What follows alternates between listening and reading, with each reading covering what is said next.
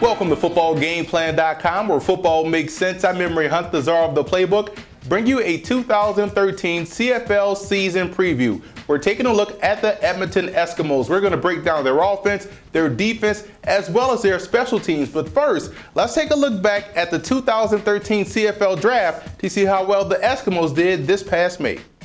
The Eskimos had a clear mission in mind coming into the 2013 draft, and that was to get better defensively and get better on the offensive line. I think they were able to accomplish what they came in wanting to do. Stephen Charles is a guy that I really like out of Regina. You look even down in round 4, Taylor Survey out of St. Mary's, very good offensive lineman, and even getting a fullback in the draft, Smith Wright out of Alberta, 6'2", 220, helping with that goal line and short yardage offense.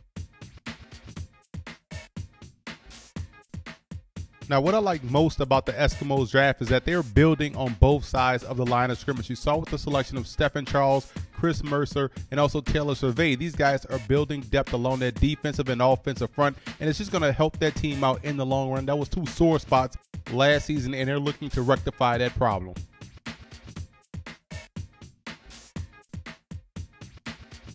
The only element of the draft I didn't like, I felt as though they should have added a running back to help compete in the backfield and split time with Hugh Charles. I think there's some good backs out there.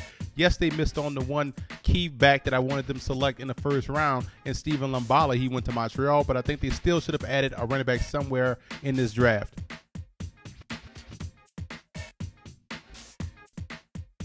The Eskimos get a B+ in my opinion. If Stephen Charles plays a down for them this year, this could be elevated to an A, but still making that selection and securing his rights earns them a B+, and getting those 2 guys on that offensive line and adding some linebackers as well. This was a very sound draft top to bottom for the Eskimos.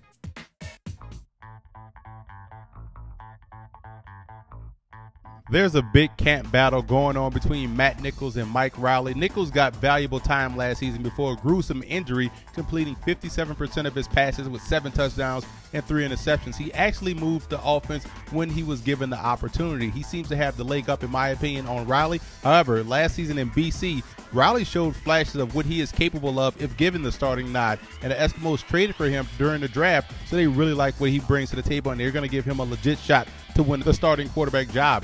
Both guys, in my opinion, are similar players, and I don't think they can go wrong with either guy. I'm also interested to see how well both rookies, Ja'Cory Harris out of Miami and Jonathan Crompton out of Tennessee, perform in the preseason. A strong showing could yield a roster spot for either one of those guys.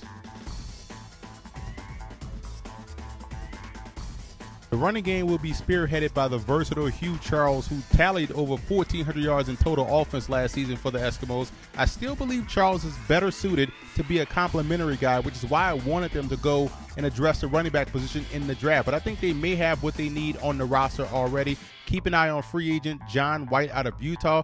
This is a guy that I watch a lot in the Mountain West Conference. He has solid all-around skills and may be the next man up in the backfield as the backup guy. Another backup to consider is 7-year vet Calvin McCarty, who is the Eskimos' short yardage and goal line back. He's also valuable in catching the football out of the backfield. He's looking to get more carries this season. I think overall this is a sound unit, versatile unit, but I think they still need that quote-unquote bell cow guy.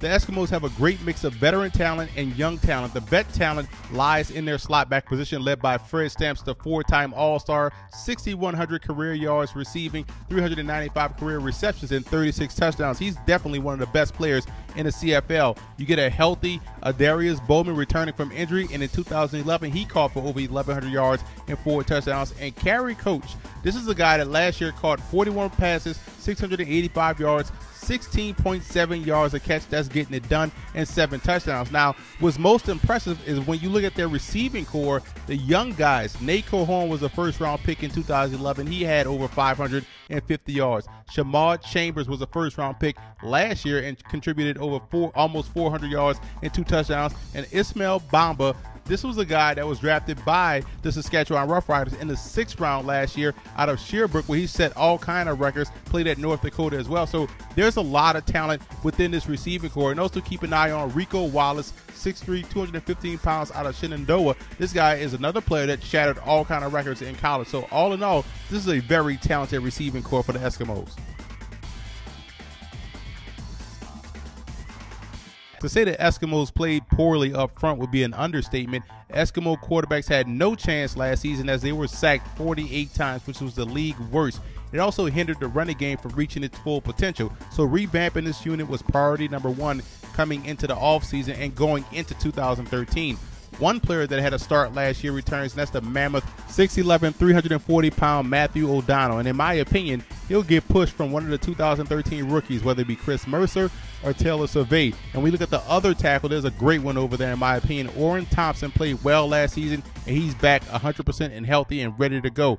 There's a new starter at center as well, and that's Gord Hintz. He was a 2009 draft pick, and he's played sparingly so far in his career. Brian Ramsey is a guy that also started some games last year. He's going to man the guard position. So overall, when you look at the success of this offense, it really hinges on the success of this revamped offensive line. If they can block, we know they have the talent on the flanks to get the job done.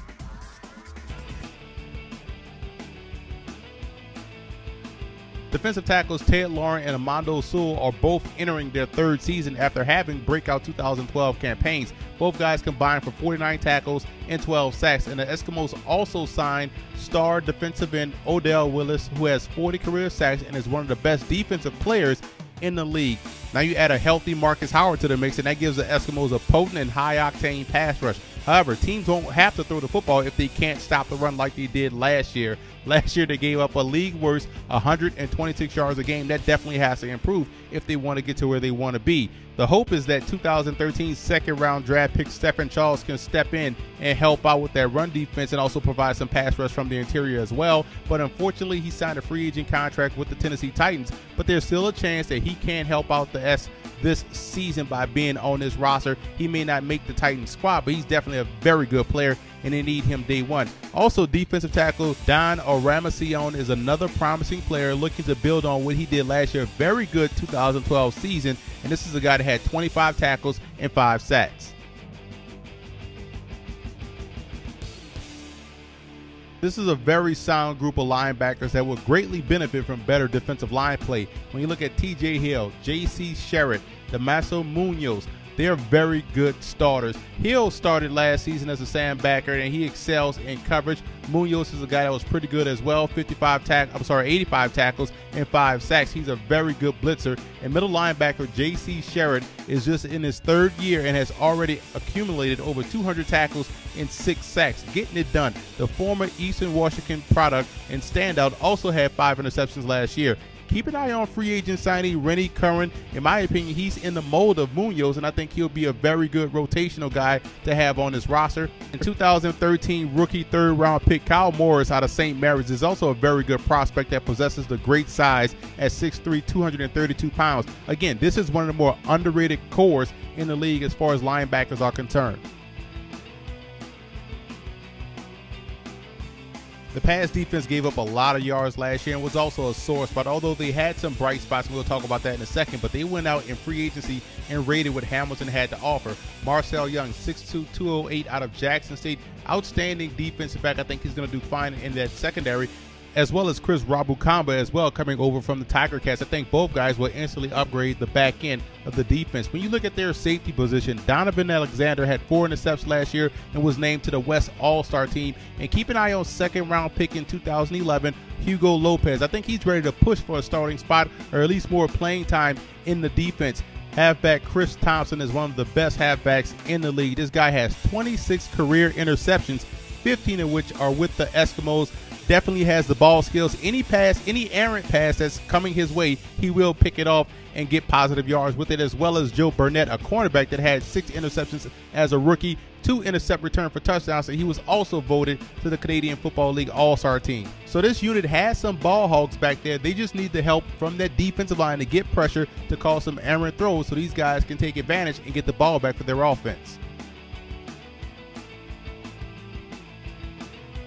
The kicking game is solid in my opinion for the Eskimos. You look at Granshaw hitting on 76% of his field goal attempts, even a 50-yard boot he had last season. Also was a punter, averaged 39 yards a punt. And we look at their regular punter, Brooke Dales. He averaged 40 yards a kick and had a long of 65. Now the return game is in great hands with Joe Burnett. This guy had over 1,000 combined yards and averaged 20 yards at kickoff return. We know he has the speed to take it the distance. Teams routinely try to kick away from him, and he finds his way with the football. He can also improve on his punt return yardage, which was at 8.8 yards a punt return. If he gets that up to like 12 to 15, that could be really dangerous.